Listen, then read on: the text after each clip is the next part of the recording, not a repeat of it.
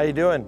I'm Pete Kemp from Rivers Inlet Sportsman's Club. I'm about to show you a typical self-guided boat here at the lodge.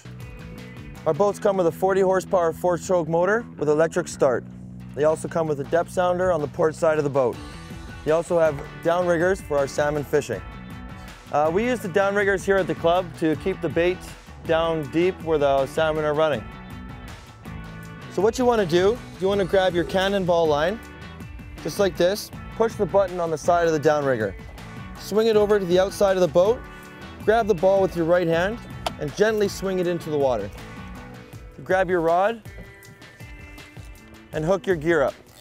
I like to use a flasher and or a piece of bait, depending on where I am and where I'm fishing. So I grab my flasher and just hook up the narrow end to the main line. Fat end is always to the fish. Once I have that hooked up, I throw it away from the boat and let out about 20 feet of line. After the line's out, I stick my rod up and grab my main line.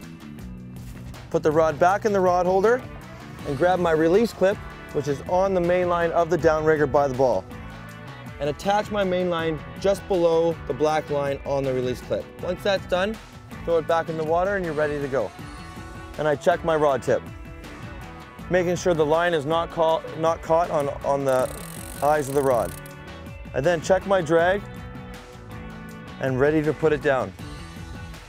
You grab the handle of the top of the downrigger, release the brake, and put her down to your desired depth.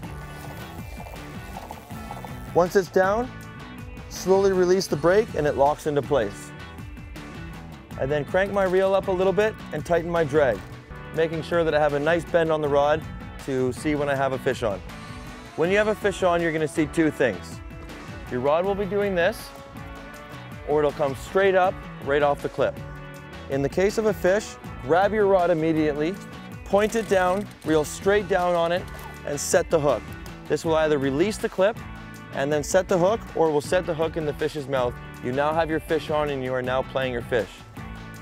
Key things, keep your rod tip up and make sure your drag is nice and loose so your fish can run easily.